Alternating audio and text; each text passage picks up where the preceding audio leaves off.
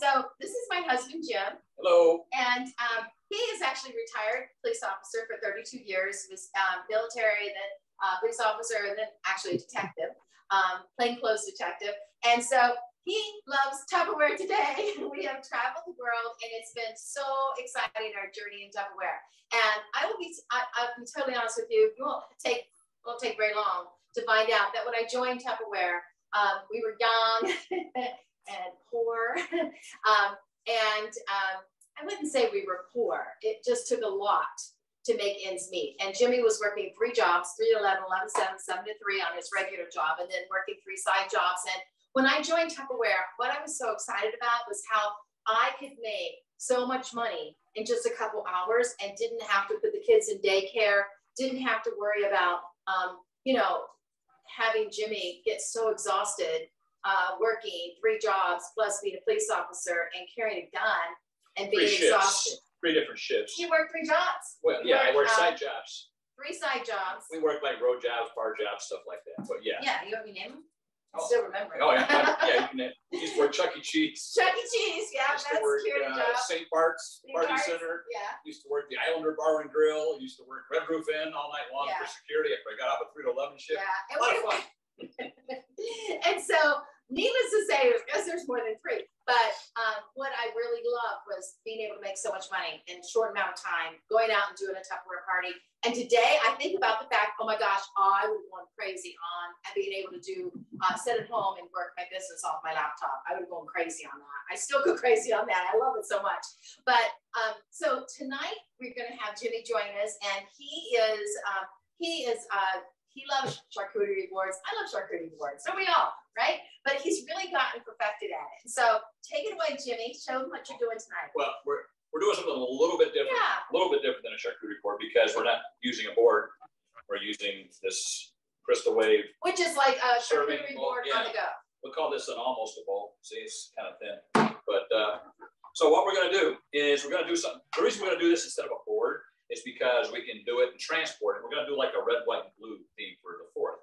So a perfect idea to take with you if you're going to a friend's family picnic for the 4th of July. You can walk in with it, set it down, take the seal off, and boom, it's beautiful and ready to go. Correct. Just gently transfer it. And it's going to be a little different because we're going to make sure we add the colors. And usually, if you do a charcuterie board and you're using like meats and cheeses, you're not going to get a lot of the different colors in here. But we're going to put some sweets in there, some candies to kind of get that red, white, and blue feeling. First thing we're going to do, though, one thing we're going to do on every charcuterie board is do our little meat rows. And I've got this one started. We're using a tumbler, okay? And I don't know if you guys have ever done this before, but the ideal meat to use for it is Genoa salami because it's very pliable. You can kind of just basically go round and around and around the cup, and then you just kind of push it down, and it kind of looks like a rose. So I've got this one started. I'm going to finish it off with. And so you're just rotating all the way around the top, all the way around, lapping it over. All the way around like that.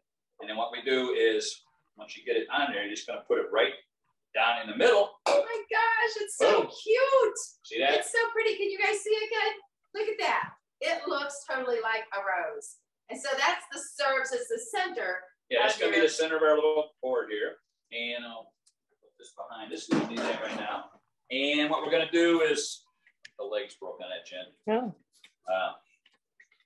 What we're going to do. Shaky.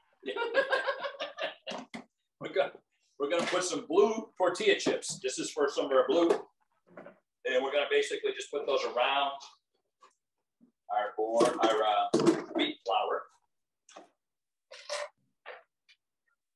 Kind of make it kind of cool. So we got red and blue so far. Yeah, well, yeah, we do that. And we're going to use some of our little crystal wave here, put some more color in here. We got red, white, and blue M&Ms, so we're going to add some of those. We're going to put those in here. Okay, and we've also got, let me see what else we have here. We got, like I said, there's going to be some sweets in here too. So we've got some little klatchkis that are going to be, add a little bit of color, some red, kind of white, but it's brown. And we're going to add some yogurt-covered pretzels. Ooh. Over over here on the side over here. Oh, this is so cute. And to make it more like a real charcuterie board, we're going to add, well,